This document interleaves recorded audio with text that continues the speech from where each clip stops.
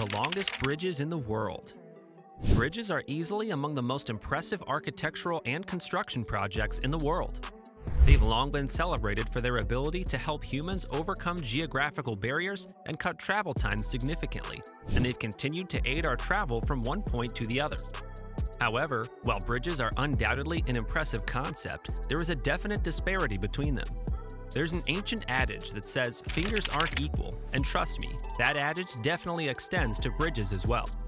While most bridges you see can span an average of about 7,000 feet, there are those that literally push the boundaries of length and span even more distances.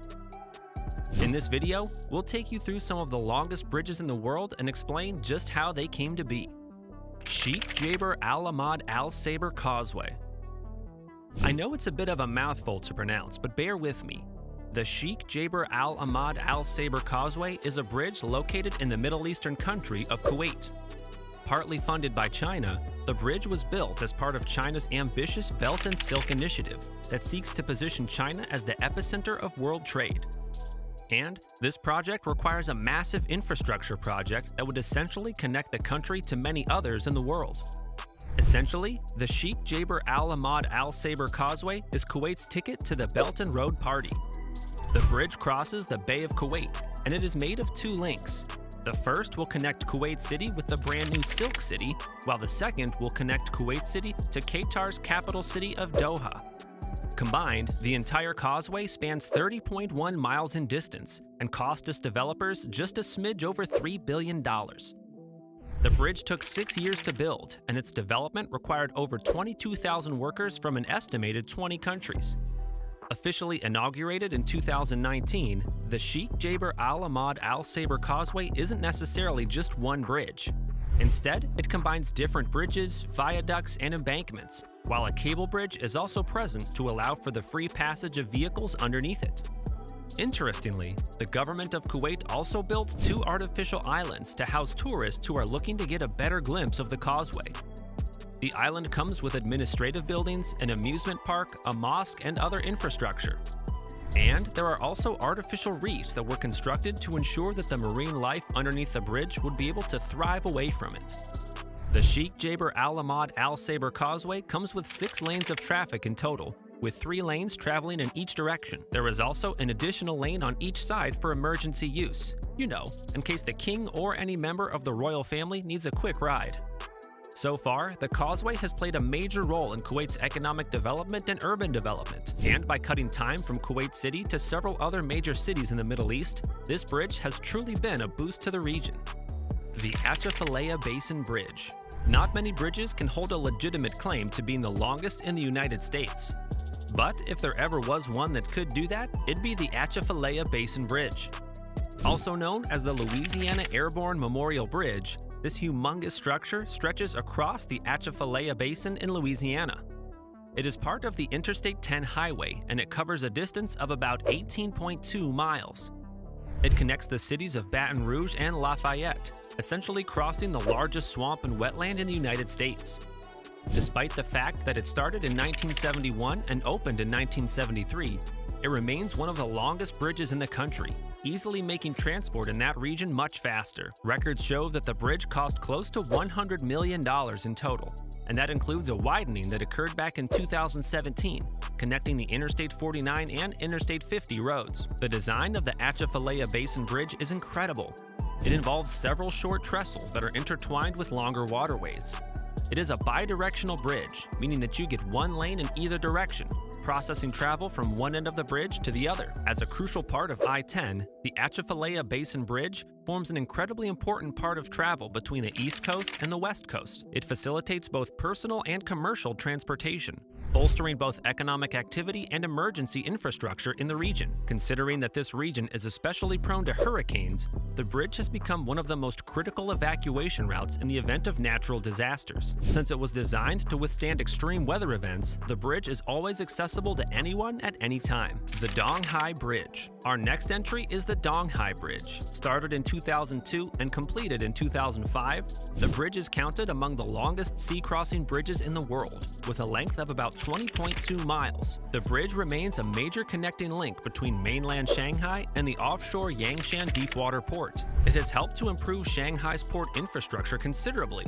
And as we all know, Shanghai remains one of the most economically important cities in China today. The Donghai Bridge has a characteristic S shape, which means that it bends in accordance with the shape of the sea, instead of bending against it. This design element helps to protect aquatic life over the East China Sea, ensuring that the bridge is both functional and eco-friendly. According to reports, the Donghai Bridge was built with the use of box girders, cable stays, and an arch. The bridge's design helps it to hold its own against factors such as corrosive seawater, high winds, and an incredibly strong current. Besides all of this, the highest point on the bridge stands at about 205 feet above sea level. This means that large vessels will easily be able to pass under it without any stress, while the developers installed comprehensive monitoring systems to ensure that the bridge is always tracked to ensure proper structural integrity. Hey, the last thing you want is for someone to get stranded on this long bridge for sure. Interestingly, while the bridge is primarily an infrastructural project, it's also sparked the development of offshore wind farms along its route. It's been used to help start wind power generation in the East China Sea,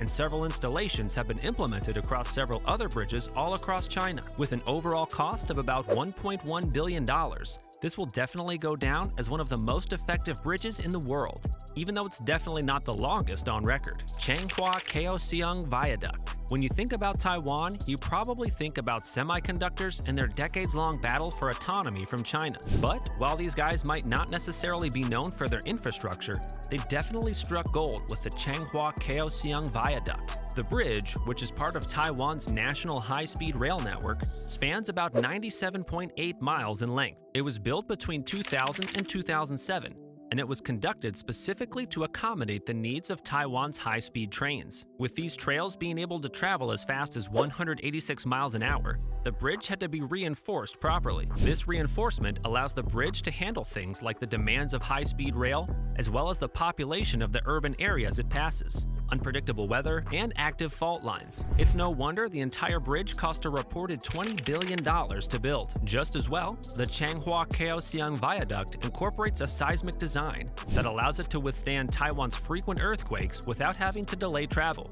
And noise barriers were installed around some of the densely populated areas that the bridge passes, to ensure that any noise generated by high-speed rail lines can easily be accommodated. With the viaduct's ability to reduce travel times across the country, it has been expanded over the years to become one of the epicenters of travel across Taiwan. The viaduct has been credited with improving Taiwan's economy, but even without any of that, you've got to admit that it's an impressive feat of architecture. The Danyang Kunshan Grand Bridge.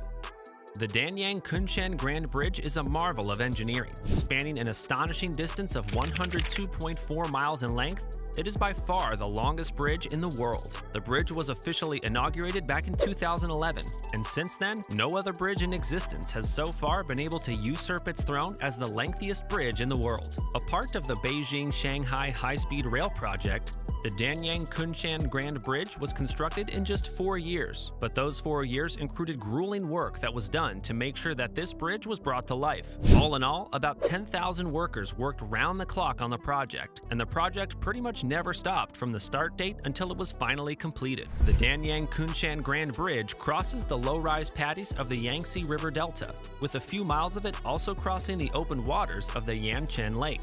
In general, the bridge stands about 100 feet off the ground, crossing different distances that would have been otherwise uncrossable due to the massive river length between them. The overall cost for the bridge was about $8.5 billion, but I think it's safe to say that this was money well spent. To understand the magnitude of this bridge, consider this.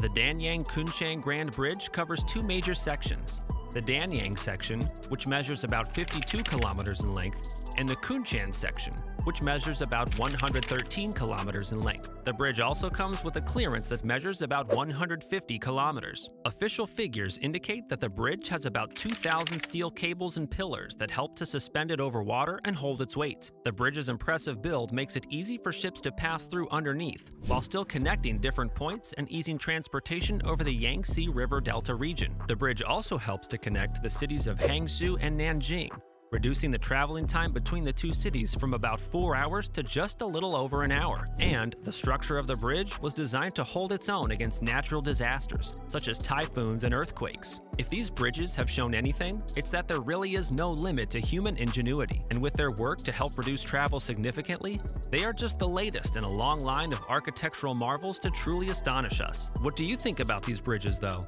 Let us know in the comments.